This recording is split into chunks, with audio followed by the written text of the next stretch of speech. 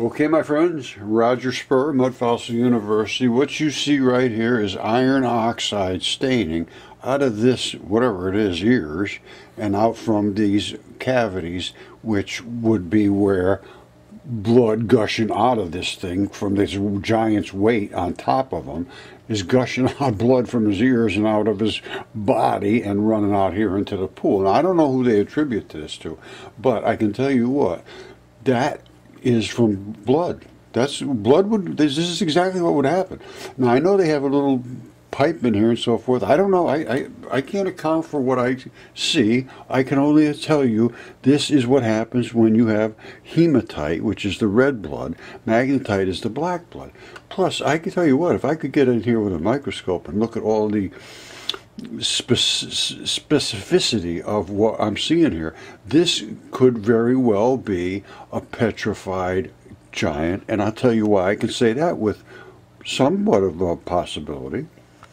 Here's why I can say what I say, because I've read Metamorphosis by Ovid and a lot of, the Theogony by Hesiod and, Herodotus and all of these ancient texts, and Plato, and about Atlantis, which was dictated to him, I believe, by Solon, and he got it from the ancient Egyptians, and they got it because they were the leftovers of Atlantis, basically. Now, what does it say here? It's really one of the most important books ever written. They say it's as important as the Bible, literally. And it comes down here and it says, what's the theme of the whole book? Let's see what says. And there are a ton of books, and he was. Here's the themes. It's right here: metamorphosis or transformation. That means changing something into something else. Is a unifying theme amongst the episodes of his Metamorphosis. Ovid raises its significance explicitly right in the opening lines. He says, I intend to speak of forms changed into new entities. Accompanying this theme is often violence inflicted upon a victim whose transformation becomes part of the natural landscape. This theme amalgamates the much explored opposition between the hunter and the hunted, and the thematic tension between art and nature. And it's with violence against the one they transformed a lot of times, and I'll show you another one. All right, Ovid said they turned him into stone. Well, this is tendon, and that is flesh. And I have ones right here, right now, that I'm going to go through that show exactly the same architecture. That is a leg tendon, and this was turned to stone. No question whatsoever. I could prove this if I was on site. I haven't been on site to these things, so I can't really say 100% without question, without being there. But, I'm going to show you what I do see and why I make the conclusions I make. By the way, they tried to reinforce this. They put some metal rebar in up here and tried to patch it back and forth. It originally had a big bowl that was holding up flowers or something in ancient antiquity. They did it for their own fun. They were gods. They did whatever they wanted.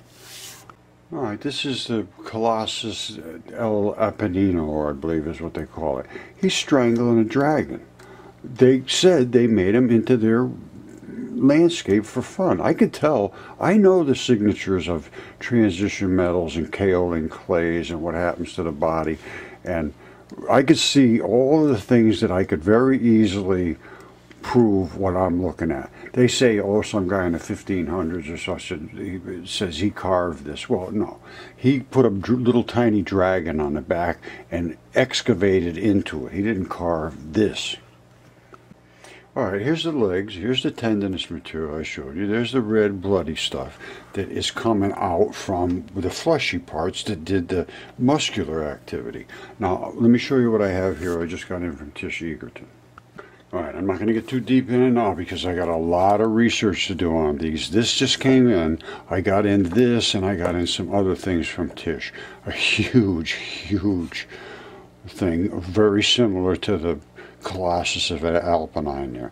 Now, these I have several different varieties of no-toes here, and she had some similar, but you can see where the fibia breaks off. You see the fibia breaks off? And this, we have the same thing. You see that little strap right there? And the ball, the heel ball. Same thing here, the heel ball and a little strap. And underneath is the concussion zone, same as it has here, which is where you bang your heel bone. And we don't have these. These are springs. One will load, and because it comes here and it pulls, it is actually springs and latches that pull, and they come into that cavity. So this one pulls, and then that one pulls along with it, so you get a return to where it's unsprung. And it's pretty interesting architecture. Now, and I have it right here, and I'm looking at it in the microscope. It's 100% biological, no question whatsoever. And we have all the red blood in it, and the pins are different makeup than the coils, and then there's latches and all kinds of stuff. Let me should give you one quick look at, where is it? Right here, okay. There it is right here. You see this? They have these little pins and latches here, and they come around. There's that latch that would come right up to the leg, which I showed you before. But you see here? See that right there? Look carefully. Just take your time. There's a little tiny hole in there, and what is that? It looks like a wire that comes all the way up around, and then it comes back over to here to another one of those little latches. You see that one here? You see the one up there? That wire comes right up around to that, which would mean that when this pulled in, if you stepped and there was toes here, and it forced this up, this rocks. Right here, that's all. That's all it does. And what happens when? This is attached to this. It forces this to go up. You see it right there? It forces this to go up. All that does is stay with this and pulls this latch right along with it. What does that do? It pulls this wire. What does that do? It pulls this coil into this cavity. So now you got a spring loaded here that wants to return, because it's turned this way, pulling against it. That pulls this way, so you got this one, and then it automatically returns. Back here you got another one of these latches. You got a saddle here that the upper bone sits in. I have, hold on a second. All right, I'm going to go through this one more time, and then we're going to look at the extreme details. I think I've already shown them to you, but I want to just go one more time. That is the red blood, and then there is also black blood, which is the vein blood. Now, this is the one I have there. This is my no-toe, and I showed that, I believe. I know I did. And you can see where the bone was here and where the leftover piece of the bone broke off and is still there, and how the fibia falls off. Same thing with tissues, and the same thing with this one here. However, where the bone was up here, you see it right here? The bone sits right up here. And I showed you this before. The bone sits on a little platform here, which is this platform. Right, so that's where the bone sits. Now, it has one little piece that hangs over the edge, which broke and was laying here, and the other piece was with the tibia, and that fibia, I'm sorry, that falls right off. So what we're looking at here, let's just cut to the chase. This is the ball. This is the strap. The strap runs up to the bone running down. This is obviously the other side of the foot this way. So there it is.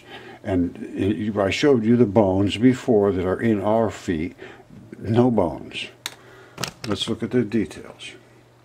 All right, this goes back to the first shots Tish sent me, and she did the best of anybody that's ever taken any shots of anything. Absolutely fabulous. This is right after she took them out of the ground, so there was some nice moisture still in here. We could see some of the definition. Now, this was years ago, several years ago, or a couple, three, I don't know.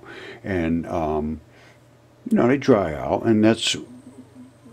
But this was the original foot. Now, she sent me these. Now it's in the microscope, and I can see it much, much better in the microscope, even though I don't have any moisture in it yet. Now don't forget, that's the strap that runs up to the leg that goes up. Now I have to have the lights down, or you won't be able to see it at all. See, it's down under the microscope. Now, we're going to come down. Let me brighten it up a little bit, but don't forget now. Let's look at, you got to do this under really dim lights. I remember I told you you're going to have to just muddle through with me, because that's what I do. I muddle through it, and then I come up with a conclusion. You make your own conclusion. I am looking at these are all blood vessels.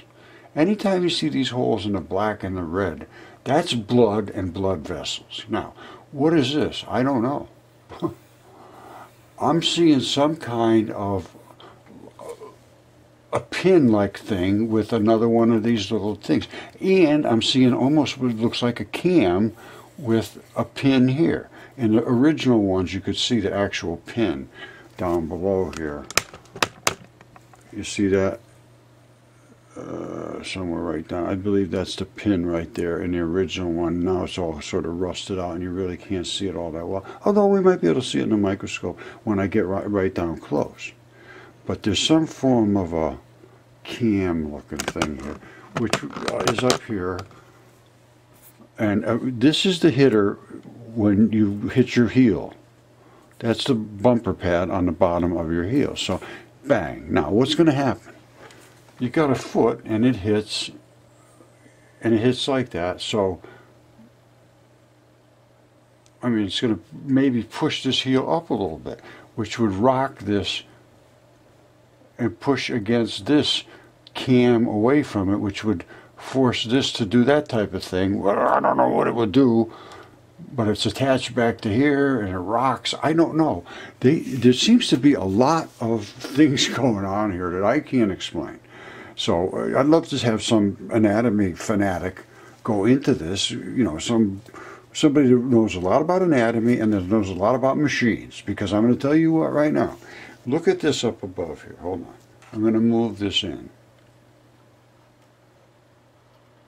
That is the spring assembly. Now we're going to get into this real close, and I probably already have. But you can see there's even bumper pads.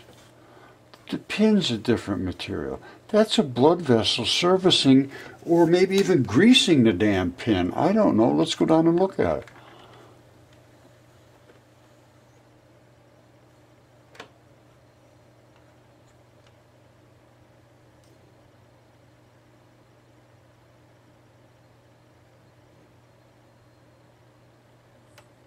There's the pin right there. Now that looks like it's made out of some kind of granite. And that's like some kind of blood vessel, or I don't know what it is. But, well, I know it's a blood vessel. And look at the different types of materials right up against one another. Like this is a bloody transition between some form of fibrous, which has turned into silicates. But you see, this is all biology. And if I put a little water on there, you'll see blood come right out of here. But that's the pin that is in the center. You can see a little bit of blood here and there, and that's a blood vessel.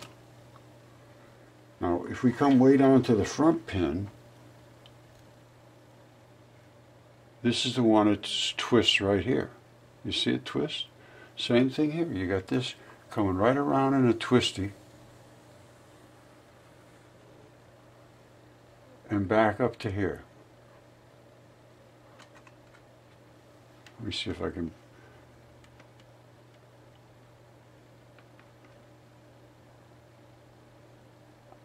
This is where they're really almost like the ends of where your toes would be, and they push up against these little cones. And there it is right down here.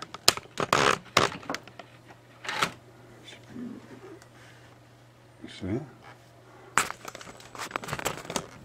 That's where they push up from the front. They're attached together, and they push up. And I think I showed it. I'm almost positive. But you have bumpers here that's made out of like a rubbery-looking material, and there's bumpers all around these springs. So they're made to give and take and be cushioned, and it's just unbelievably fabulous. And that was that blood vessel I showed you on this one. They all have them because everything has to be serviced with some form of nutrition, and that's why all in your body, you're always moving chemistry back and forth. But when you die, it has to stabilize. And that's why blood stays red and black blood turns black, because it has less oxygen and it stabilizes in a different way. And then other materials have different colors and textures and grains and, you know, different crystallization patterns, and it's just the way it works. And I know all about this stuff now, so we got a lot to learn, and I do. I literally know as much as anybody right at this moment. And I've been studying it for 10 years, and nobody's ever even paid any attention to it because they think it's crazy. And it's not crazy. It's crazy not to pay any attention to it, because this is serious. And this is a foot, and this was an arm. I guarantee, well, I can't guarantee you, but that sure looks like something that would be on the foot of some human-ish thing. And my no-toe foot looks just like a human foot, except there's no toes in it. And we have these are absolutely gigantic too. So, and I have one right here in my shop that's over a foot wide. The heel, it's about that wide, and I'm going to be going through it. And it's got all the blood and all the tendon and all that. And I have other fingertips and so forth that are wider than that, have the same exact patterns. We're going to go through it. There is just no question about it anymore.